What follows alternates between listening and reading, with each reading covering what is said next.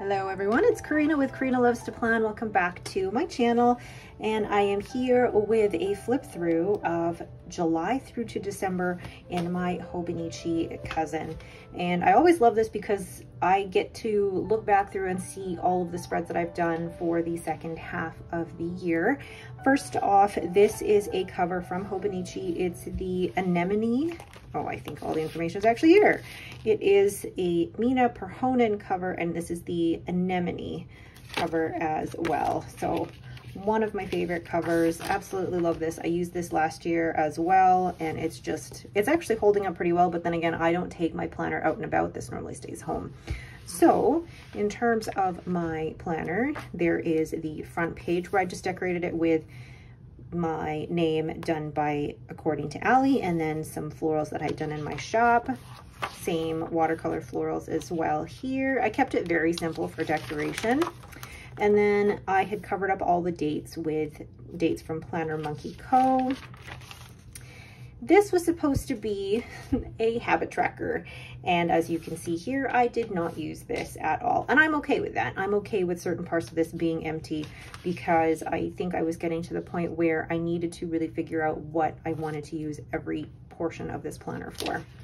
So nothing there, nothing there. And then we have the monthly pages. These are the pages that I use for social media and for pre-planning as well. On the side here, I write down what stickers I'm using each week, and I normally like to match them between my Hobonichi weeks, my cousin, as well as the daily spreads. So this is also where I keep track of all of my social media. So you'll see IG and YouTube, and I decorated this month with my tea and macaron collection from June. Then we have my watercolor iris for August, and I love the deep bold colors of this collection. Really, really pretty. There's some smudging in there from the inks that I used, but overall I really love how this one came out. I really love that yellow. Love that yellow. Then for September, we have the watercolor hydrangeas, and I had so much fun being able to actually painting those, because I remember the first time I tried painting hydrangeas, they did not turn out well. And then these ones turned out really, really beautifully, and I was happy with those. Then we have my watercolor pumpkins for October. I like this one, gourd vibes only. And then my watercolor poppies for November. And I don't know if I've said this enough, but I really enjoy using the monthly spread for social media. I like having all of both Instagram and YouTube visible over the course of a month. I don't keep track of anything else such as affiliate or anything like that, or TikTok or whatever. My main, I guess, social media focus is Instagram and YouTube, and seeing it like this is really, really helpful for me. I used to plan in a separate planner just for social media, and that just became too much, whereas this is just the perfect amount that I need. And then we have December with my gingerbread collection. Very light on all of the colors because I really wanted to try and use some of the new dots that I had incorporated into the collections. Then January for 2024, just doing some pre-planning there before I transfer to the Sterling Ink planner in 2024. Last week of June into the first couple of days of July, obviously not anything there. And then we have the first weekly spread using my strawberries collection. I really liked how I added the to-do lists here, but you'll notice in my weekly spreads that I don't use them as much as I would like to. They do end up a little bit empty. This is the July collection from JoJo's Pretty Paper Shop. I purchased her luxury advent calendar in October or November of 2022 and used it all throughout 2023. And I did this, and I actually purchased her most recent one and cannot wait to use it in 2024. Then we have stickers from According to Ali. As you can see, I decorate the spread, but I don't really get into using it. And I'm not sure what kept me or what prevented me from actually filling out my day-to-day. I don't even have the sleep tracker in here. I think I just got into a rut where I decorated it, but didn't really refer back to my weekly pages. Then we have stickers from the Giving Girl, and then that's washi from the Washi Tape Shop. And again, very blank. And, you know, after I had put in my initial planning in here, as I went through the week, it kind of just got neglected. Then we have my journaling collection, or no, this is the journaling collection, and I really, really love this one, especially the pens here and the pens here. But as you can see, again, not using it as much as I could be, and I was struggling with how I was using this as well as the daily pages. Then we have stickers from the Winterfield Studios. Really, really pretty, actually. Very light, though. I think I go back and forth between liking the really neutral spreads versus really bright and colorful. Then this is the week that the kids and I were in Ottawa. So of course I used travel stickers from According to Allie. And when I'm traveling, I leave the spread pretty open, and then I do get into filling in what we do on a day-to-day basis, because that helps me in terms of memory keeping, but also helps me fill in my daily pages later on. Then we have the August stickers from JoJo's Pretty Paper Shop from her luxury advent calendar, and these hexagon stickers are from According to Allie, and then that's the weekend I was also in San Francisco. Then we have more stickers from the Giving Girl. I love her artwork and all the different colors, and trying to match ink colors as well. I don't remember every single ink color that I've used, but I kept track of most of them in here, but not all of them. They're in my ink journal. Then we have my watercolor leaves, which these were so fun to paint and then to make them into stickers. I really loved being able to do that.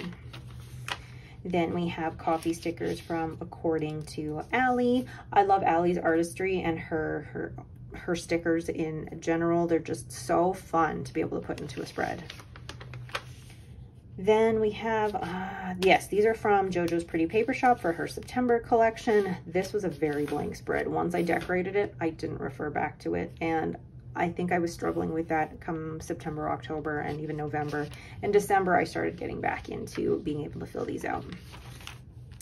Then we have the Giving Girl, and I loved using this ink, and I think that's what motivated me to fill this in more. This was Diamine Inkvent Olive Swirl, and I loved using this ink. It was just so fun and so shimmery and fun. Then we have gosh, I don't remember the name of this kit from Let's Planet, but I really loved the cute little houses and the artwork. And this is where I could kind of get into adding things in my day-to-day, but it was sporadic. It wasn't really very consistent. Then we have my watercolor pastel pumpkins, and this was also the weekend that I went to Kelowna with my parents and my sister, so I did a better job of filling in the day-to-day, but I also did a little bit more as well here on the day-to-day as well. I just said as well 3 times. Then we have another fall collection from According to Allie. Honestly, I love her stickers, and they're great. From the way that I use Allie stickers, I normally decorate at the top and then just in a few odd places, and then I do more decorating within my daily pages, which I will show you soon. Then we have stickers from Let's Planet. No, this is not from Let's Planet. This is from Pretty Paper Studios, or Pretty Little Studios. I had purchased these back in 2022, and I really wanted to get into the habit of using my stash rather than buying more stickers. Then we have stickers from JoJo's Pretty Paper Shop mixed with According to Allie's alcohol ink washi. And then the desk collection. This one was a collaboration with Bleskit Canada. They wanted me to create a collection that they would also sell in their shop. So this was the first wholesale order. This collection was the first wholesale order that I've ever had, so I'm very proud of that. Then we have the November collection from JoJo's Pretty Paper Shop, and you can see that I'm trying really hard to use the days, but most of the time I just fall off doing it. I love the neutral colors, but if you look at it from where I'm standing, it does kind of look a little flat. So I do like to experiment with a little bit more color. And there we go, more color. We've got stickers from According to Allie that I mixed in with some of my ink swatch stickers as well, and I think the combination of the two look really pretty. Then we have my, oh gosh, the Holiday Vibes collection. These were so fun to paint because they weren't ones that I was, okay, here. When it comes to creating collections for my shop, I'm always, or there are times where I feel overwhelmed by the concept of getting everything perfect or feeling that my art isn't good enough. But this collection was just so fun to make, and I was really, really happy with the way that it turned out. It's so cute and I love all the colors. It's still holiday vibe without being your stereotypical holiday colors. Then we have some holiday blooms from According to Allie. I really love her blooms. I think they're great for being able to decorate the weekly spread as well as the daily. And then some washi from, oh my gosh, what is the name of this shop? It's awful because Simply Gilded. I haven't purchased washi from Simply Gilded in a while. I think I went through a phase where I purchased every time there was a new release, and then I realized I wasn't using them that fast, so I did not need that much washi. Oh, what I remember from this though is that I used ink from Ferris Wheel Press to create headers just the way that Katie had in her spread, and I really love the way that those colors match exactly with that. Then we have my pine cone collection, and you can see here really that I am filling in the day-to-day. I think what prevented me from using the space like this was that I felt like anything under the work section had to be work related, but I have a whole other separate work planner, so I'm not going to keep work stuff in here. I'm going to put stuff in here that happened while I'm here at home while I was working. So for example, you know, the letters from Santa. On my lunch break, I took Lucy for a walk. I was able to buy a new printer online, things like that. So I keep track of everything that happens during work that may not necessarily be work related. And I love the look of the spread now that it is fully complete. Then we have my Nutcracker spread. This was so fun to create, that Nutcracker. One of the things I love about this Nutcracker is that, you know how you see Nutcrackers and they're very rectangular, very square. My Nutcracker has curves and I love that. And then being able to fill in, even for example at work, that day I did all the year-end reviews and we had a food data meeting that went well. So I was filling this in both with work-related things and how I felt about work, and I really love the way that this turned out, and I think this was the start of me being really comfortable filling out my spread this way. Then we have Christmas week, so the last week in my Hobonichi Cousin using my watercolor Christmas lights, and this one is just full on emojis and little stickers, but it's so fun and it keeps track of even just the little things, like I went to the post office, I folded laundry, I gave Lucy a bath and family dinner, you know, my mom picked up Henry, and I edited and uploaded a monthly setup video. So some people are like, well, there's not a lot that goes on in my day-to-day life. If you feel like it's worth remembering, then put it in here, even if it's something small. And the more that you get into that practice, the easier it will be to start keeping things in your weekly spread. So there is the turning the page, which I decorated when I first set up my planner. And then now into the daily pages. So this is the July currently page, and the currently page is where I try and keep track of my currently inked as well as any books that I've read that month. And this was decorated with the Tea and Macarons collection. And as you can see, in July, I did not do any reading or complete any reading of books. So there's my, I'll just flip through these. These are stickers from The Giving Girl. That's my panda collection. And strawberries and the panda. Oh my gosh, he's so cute. And strawberries. And then the weeks that I decorate with JoJo's Pretty Paper Shop, I do these ink swatches using my currently inked, because JoJo's Luxury Advent Calendar didn't have enough stickers to be able to fill these pages, and that's when I get a chance to do my currently inked as the decoration. And it did bleed through a little bit. Then the Farmer's Market collection and other stickers from According to Allie. Then more stickers from The Giving Girl, which I really, really like. They're so, so pretty. And then the journaling collection here. And then we have August. So I was able to put down that I had read a book, and then there's my currently inked, and this is the watercolor iris collection. My, oh gosh, what was this collection called? I forget. I'm gonna look it up, but this was also a collection that I had done, and I really love the packaging of this as well. Then we have the journaling more in that collection, which is, again, really love that. This one is from Winterfield Studios. I had so many of her stickers from when I purchased after the Planners Gonna Plan conference, and I really wanted to use them. Then traveling or road trip stickers from According to Ali, which were perfect for our week in Ottawa. And then ink swatching. I tried to do something different with the ink swatching for the month of August, and I like them there. And then I like doing these swirls as well. So I was trying to experiment with different ways to do that. And then we have some more stickers from the Giving Girl before we head into September. September, I was going to do, or I did do 30 inks, 30 days, and realized I had only put 25 squares here. So I didn't actually fill this out, but I did read 2 books in September. And I love flipping through this because it shows all the inks that I used in September.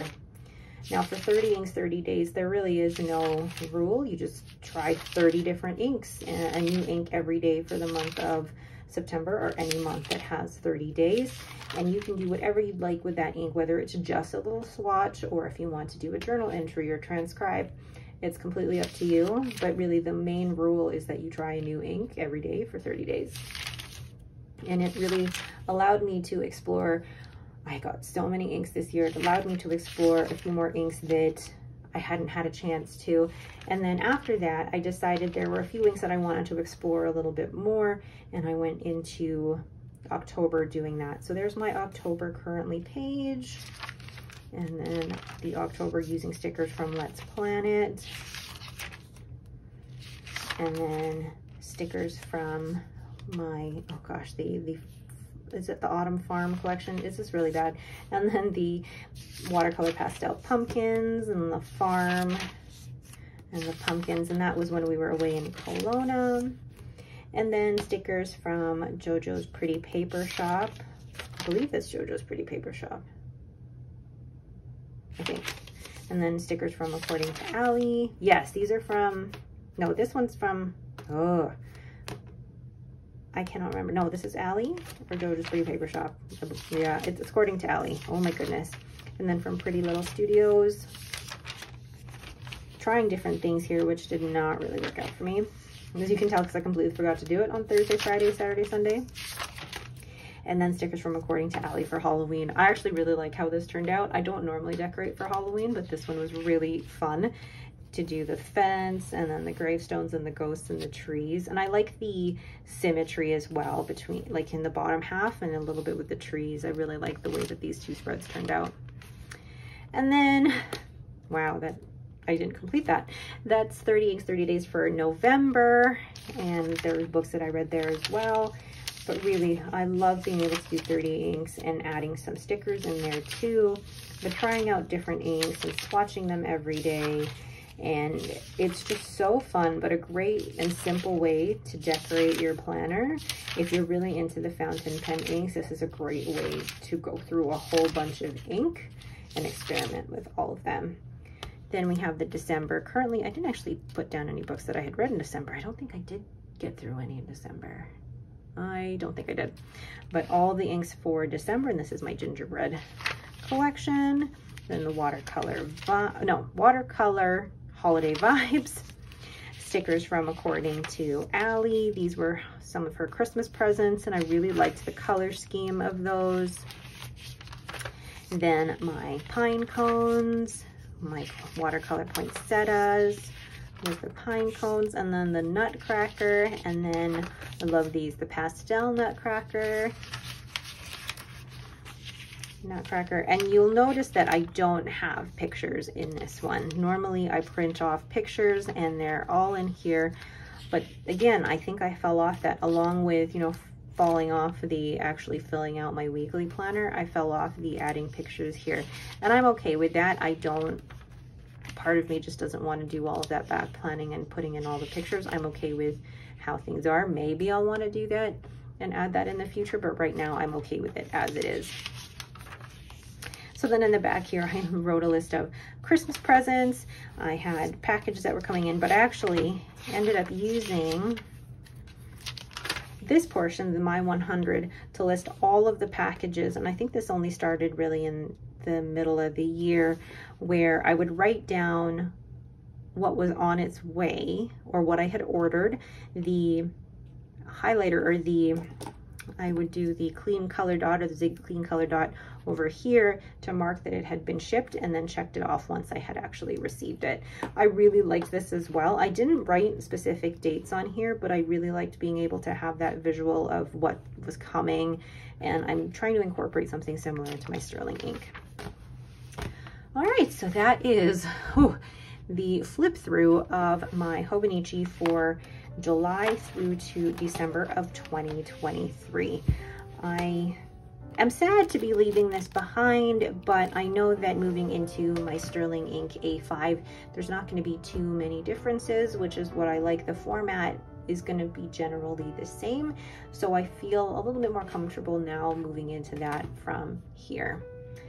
All right, once again, thank you all so much for watching. If you have any questions, please leave them down in the comments below. If you like this video, please leave me a thumbs up and don't forget to subscribe. Thank you all for watching and have yourselves a great day.